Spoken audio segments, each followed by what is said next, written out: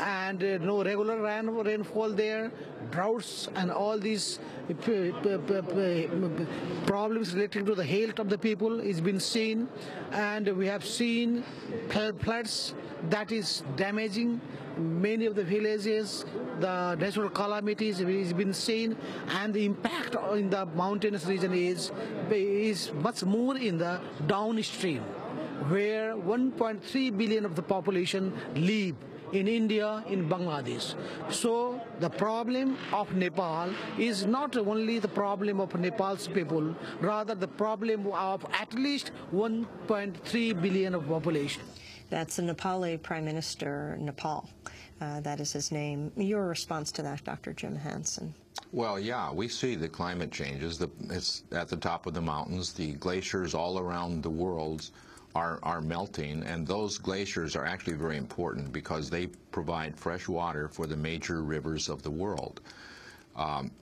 During the dry season, the rivers such as the Brahmaputra, the Ganges rivers, more than half the water in the river is from melting glaciers. So once those glaciers are gone, it's a real problem. But the problems are also occurring at the other end of the rivers. The coastline of Bangladesh, for example, is going to be moving inward, and you're going to have hundreds of millions of people who will be refugees. So it's especially these poor nations around the world that will suffer from climate change. Last week, I also caught up with the president of the Maldives, Mohammed Nasheed. Now, this is a low-lying island, the Maldives, at the front line of climate change.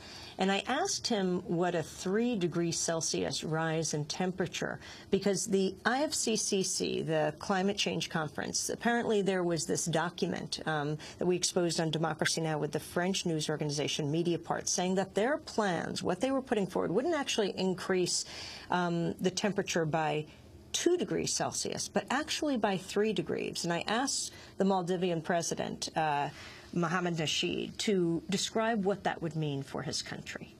That would mean that we won't be around. That would mean the death of us. And that's really not acceptable for us. We cannot survive with that kind of temperature rise. For people who don't understand climate change, which is probably most people in the United States, why wouldn't you be around? What would happen? Sea levels will rise. We are just 1.5 meters above the water. And if we have sea levels rising to 70, 80 centimeters, that's going to eat up most of our country. So we won't be around. Are you making preparations for a mass population removal to dry land?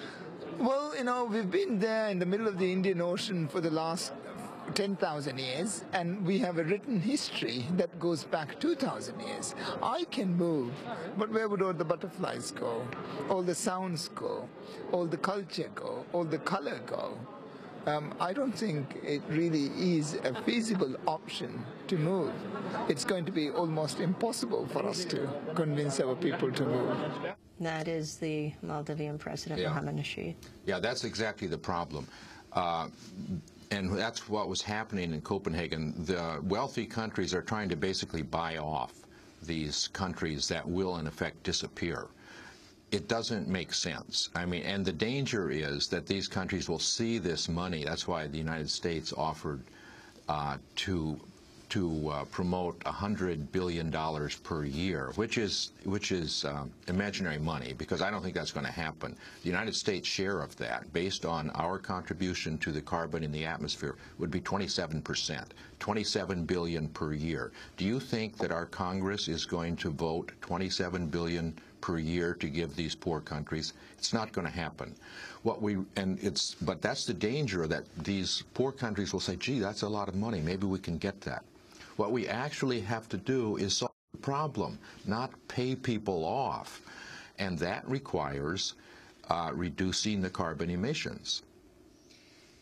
Let me ask you about the East Anglia controversy, the University of East Anglia, that the climate deniers, the climate change deniers are using. Explain what happened, actually, the discussion between the scientists, what is being called ClimateGate, in emails that hackers got a hold of, and how it's being used. Yeah, well, obviously this discussion between some of the climate scientists revealed frustrations that they have with the contrarians, who continually will nitpick about, is this station data good or is that one not?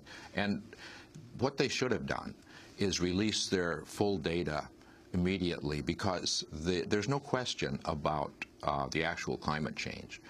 And by this attempts to not be completely open, they open themselves up to criticism.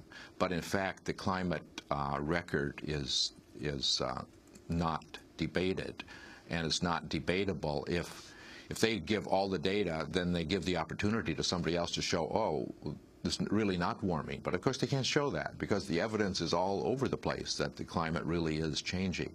So, but unfortunately, this episode has been very confusing to the public. So now there are many in the United States especially who are skeptical about whether the climate change is real.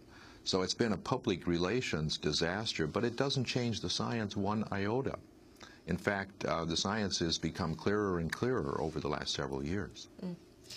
Can you talk about where the United States is versus Europe? I talked to people throughout Europe in Copenhagen. I mean, thousands of people came out. Whether you wanted those talks to collapse or not, the level of networking and of groups all over the world was truly remarkable that took place there, largely outside of the Bella Center, but also inside, because in the last few days, civil society was really kept out of those talks.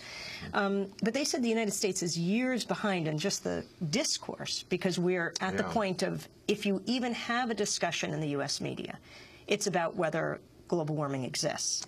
Whereas in Europe, it's about, the debates are about, well, what do we do? I mean, carbon sequestration, should there be cap and trade? What are the alternatives? That's where the debates lie there. Here, we're way behind.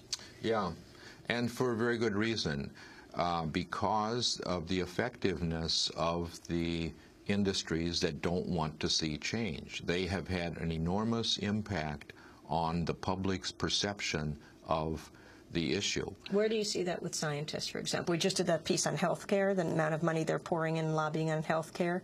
What is it in on global warming legislation that didn't pass the Senate, $300,000 a day from coal, oil, gas? Well, yeah, there are more than 2,500 energy lobbyists in Washington. So that's more than 4 per congressperson.